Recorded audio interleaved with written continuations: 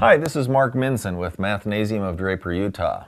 I want to talk to you today about the rules for adding and subtracting decimal numbers.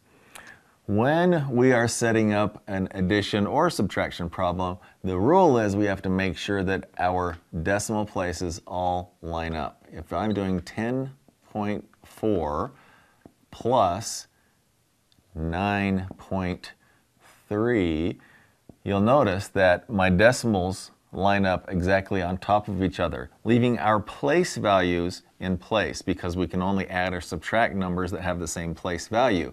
I have 4/10 and I have 3/10.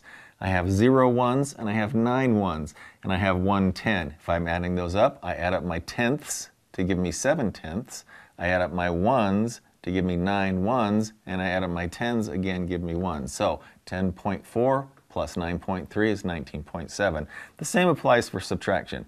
If I'm subtracting 18.75 minus 11.31, I have to make sure that my decimals line up exactly on top of each other, leaving my place values to be on top of each other as well.